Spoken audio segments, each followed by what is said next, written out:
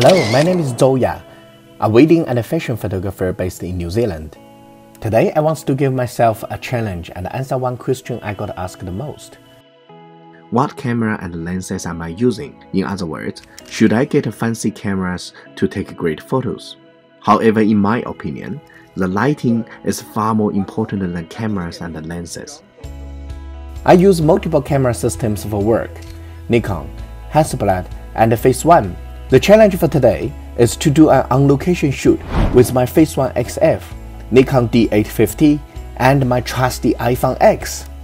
That's right, we are going to shoot from a top-line medium format camera, a full-frame DSLR, and a cell phone camera.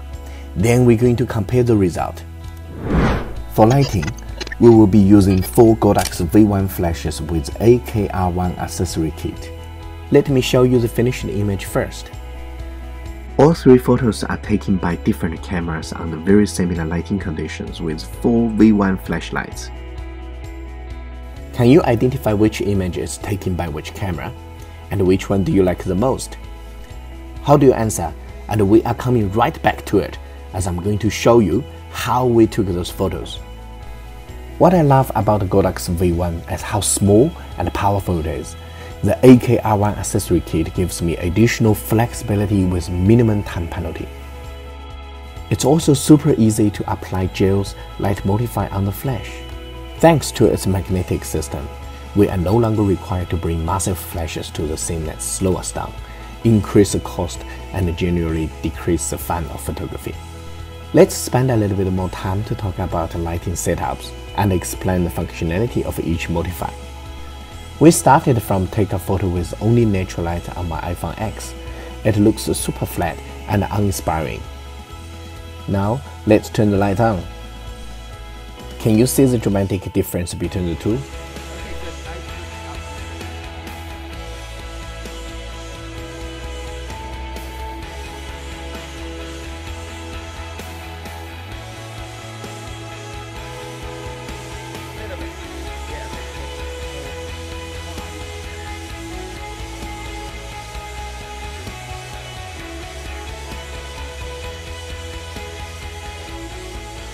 Our goal is to create mood, dimension, and separation. We also created a contrast by introducing complementary colors by applying warm gels on our flashes in this cold colored scene. However, we have to bear in mind a sense of realism should be presented in our image as well. It will influence us where we will put our lights. You may think it would be hard to control 4 off-camera flashes in one go, but it's very easy. With my DSLR, I control those Godox V1s with Expo trigger. I first organize them into different groups, so I can control them individually. Thanks to the large LCD and awesome layout of the trigger, I can see my settings and change them quickly. For my iPhone X, I can simply connect it to Godox A1 then Godox Photo app, and use it as a trigger to control my other V1s.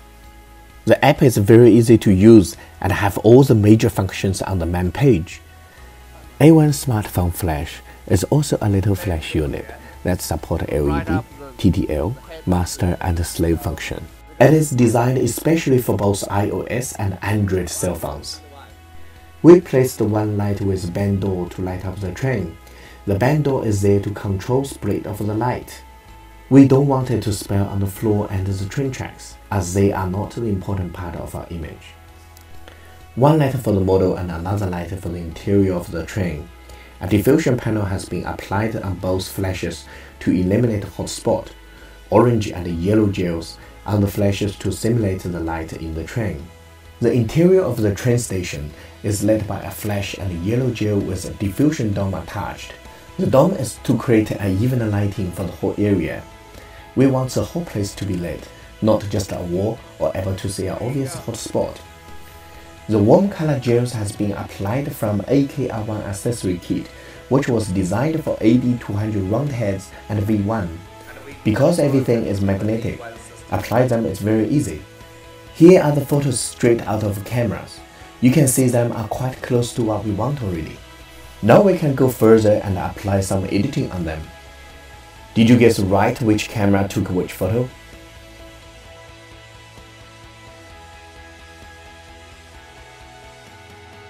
I hope it goes to show you don't need the state-of-the-art camera and lenses to produce a desirable image.